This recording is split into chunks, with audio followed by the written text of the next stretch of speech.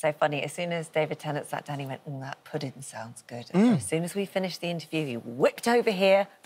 And did you just happen to have spares? Yeah, he's stolen it. He's stolen one. So we're one short. Don't worry, you've still got one each in front of you. Well, it's funny because a lot of guests say, "Oh, that looks lovely, that looks lovely," and at the end of the interview, they say, "Oh, that looks lovely," and then they go. Yeah, No, it's 'cause he they said, don't "That mean looks it." lovely, that looks lovely," and the next thing we know, he's here, Not and you. it's like, "Please, sir, can I have some more?" Yeah. You enjoy that, you enjoy that. I'm having a lovely time. Merry Christmas, everyone.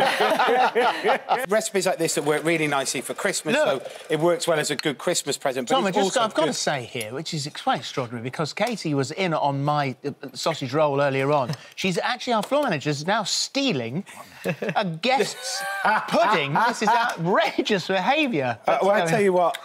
Don't give it to her. David's sharing. See, it's the spirit of Christmas. Exactly. That's what it is. Hearing is sharing.